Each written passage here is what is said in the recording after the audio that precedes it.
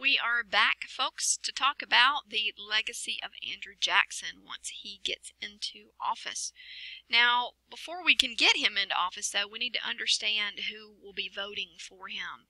If you can recall when we discussed the American Revolution and its immediate aftermath, that many of these new states started placing voting restrictions on their electorate, namely that you had to own property in order to be able to cast your ballot for governor or, for your local representatives. By the early 19th century, however, by the 18 teens and 1820s, many of those early voting restrictions have been done away with. And in fact, in many of the newer states coming into the Union, they never have any restrictions aside from obviously your race and your gender. You had to be a white male to be able to vote, but they never had any property holding requirements. So when places like Arkansas or Alabama or Indiana come in, they're coming in already allowing all adult white males to vote. And the so-called common man, if you will, really begins to assert its that concept begins to kind of insert itself into the political process by the 1820s. It will be, this newer generation of voters that don't like fancy titles. They don't like the idea of bowing and wearing fancy wigs. They associate all these sorts of things with European stuffy politics, and they want their new breed of politicians to be plain-spoken men, to be men of the people, kind of rough and tumble, almost like their frontier life. And so with all that in mind, it's not surprising that Andrew Jackson will be successfully elected president in 1828 and re-elected again in 1832. He really kind of represents sort of the plain-spoken farmer or, rough and tumble frontiersman of the age. He will be very popular, for example, among Southern and voters along the western frontier as well.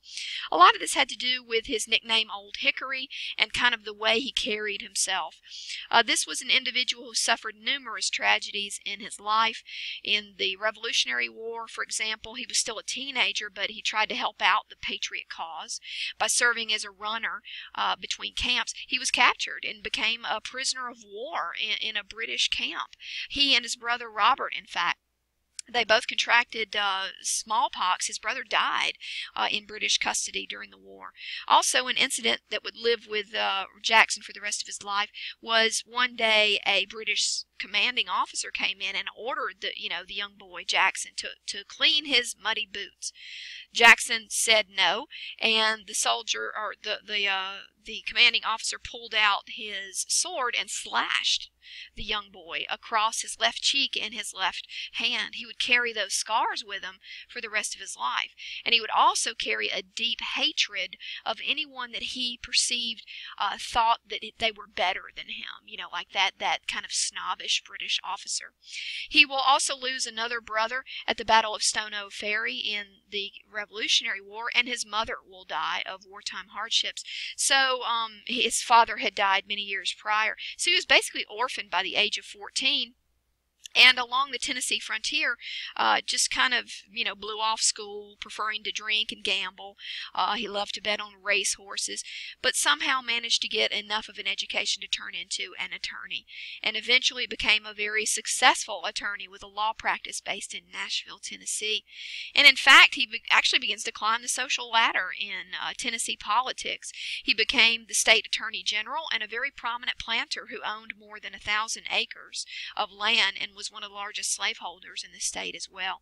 He then went on to achieve national fame through the defeating the Creeks at the Battle of Horseshoe Bend in the War of 1812. And then, of course, we've also heard about him during the Battle of New Orleans as he defeated the British in the War of 1812. All right, so he's someone that, got angry very easily. If you made him mad, he'd challenge you to a duel. He actually carried a couple of bullets in him from previous duels and shootouts for the rest of his life. There's one, for example, that was lodged near his heart that caused him pain from time to time. So this was a man that was very outspoken, very brash. He didn't want anyone else telling him what to do, didn't want anyone else looking down on him. This is the new chief executive. in 1828. All right, so when it comes to the so-called 5 civilized tribes, a number of Native American tribes, the Choctaw, the Chickasaw, the Creek, the Cherokee, and Seminole, many of them had settled down. These are the eastern tribal peoples. They had settled down. The Cherokee Nation was really the one that assimilated the best with Americans. For instance, they developed their own alphabet. You can see I've got a picture of Sequoyah here, who helped to develop a Cherokee written language. They'll develop their own constitution. The Cherokee Nation will, with their own body of laws modeled on the U.S. Constitution. They're going to settle down. Some of them will adopt Christianity. They're going to adapt farming techniques. They're going to really do about as much as they can to blend in, right, with their fellow southern neighbors in places like Georgia, the state of Georgia. That will not be enough, however, to protect them from the first gold rush in our nation's history. We often think of the first gold rush in our nation's history as that happened in 1849 in California, but that was not the case. The first gold rush here in the United States happened in the state of Georgia, specifically around Dahlonega, Georgia, in Lumpkin County up to the north. And as you start to see people flocking to this region, prospecting for gold, lured in by the idea that they could strike it rich, they are beginning to basically go on to Cherokee territory. And the Cherokee will begin saying, this is not cool. You're coming onto our land. We own this land. We're peacefully coexisting with all of our neighbors. Get out. Okay, so by 1828, the Cherokee are essentially filing suit against the state of Georgia. The state of Georgia is trying to displace them, trying to take over their ancestral homelands and open up this region, not just to gold prospecting, but to settlers who want to settle their family here. And the Cherokee are fighting back. They're doing so legally, too. Remember, they have their own constitution that they had written up based on the U.S. Constitution. So they knew their rights underneath the Constitution. And the Supreme Court of the United States will actually side with the Cherokee. And they will decide that the Cherokee are correct, that the state of Georgia needed to ease off, leave them alone, respect their territorial rights. However, Andrew Jackson did not agree. Ultimately, President Jackson, along with his administration and Congress, will pass the Indian Removal Act of 1830, which will force not only the Cherokee, but the Choctaw, the Chickasaw, the Creek, and the Seminole will force these eastern tribal peoples out of their ancestral homelands once and for all, and will resettle them on land reserved for them in the Oklahoma Territory, much of what will later become known as Oklahoma. This is a tragic set of circumstances. It's often referred to as the Trail of Tears, because these people don't want to leave their homeland. They've done nothing wrong. And it's also listed as the Trail of Tears because a huge death toll will result from this forced relocation of the Cherokee tribe, for example. About 16,000 individuals, 4,000, which is to say about a quarter of their numbers, will be lost during this long and arduous trip westward.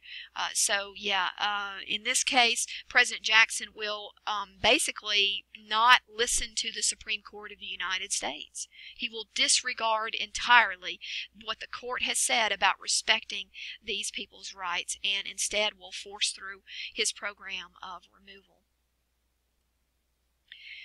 In the case of the nullification crisis in South Carolina, we're going to see that Jackson was also committed to keeping the Union intact. South Carolina, along with a number of other southern states, are very upset over the high taxes that have been placed on imported manufactured goods, mostly because the southern states rely so heavily upon imported manufactured goods. There's virtually no manufacturing in the southern states. It's an agricultural society based on cash crops. So South Carolina, with the help of then Vice President John C. Calhoun, decided to come up with the idea that an individual state, if they so chose, could nullify, which is to say basically do away with an act of Congress if they felt like it was unconstitutional. President Jackson, while he is a Southerner, does not agree with this idea. South Carolina will ultimately vote to nullify the Tariff of 1828 and begin assembling an armed force to defend itself in case need be. This is a challenge from the standpoint of President Jackson. And if there's anything he does with a challenge, it's not run away from it. He runs towards it. So Jackson will have a very swift and very severe reaction to South Carolina's nullification theory. He essentially will declare the principle of nullification ridiculous. He will nullify the concept of nullification. It's illegal, okay? He said an individual state cannot just pick and choose what laws it wants to abide by or what laws it thinks are unconstitutional. He will also persuade Congress to pass the Force Act, in which he was authorized to raise a military force and send it into South Carolina if need be to make sure that this crisis did not get any bigger.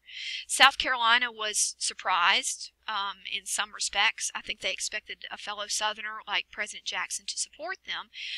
And South Carolina was also surprised because they expected other Southern states to rally around them, you know, to kind of give them support. However, when it became clear that President Jackson was about to drop the hammer on South Carolina, the other Southern states kind of quietly receded to the background. This is a learning lesson from the standpoint of South Carolina. And if we fast forward, a little more than 30 years, it's not going to be an accident that South Carolina will also be the first state to secede from the Union as the Civil War approaches. They learned their lesson this first time, and they knew they couldn't go it alone. They're going to have to back down against Andrew Jackson. The next time they make the decision to raise an armed force, they will have the full backing of many other Southern states. We'll see the Bank of the United States will become, in Jackson's estimation, a thorn in his side. He, like many, especially poorer Southerners, hated the Bank of the United States. It regulated who these smaller state banks could do credit with.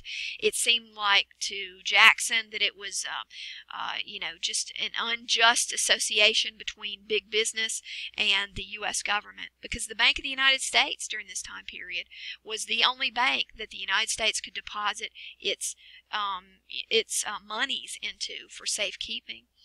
Also, Andrew Jackson, on a personal level, hated the director of the Bank of the United States, a man by the name of Nicholas Biddle. So I'm condensing things because I'm running out of time, but I expect you to read much more about this in your textbook.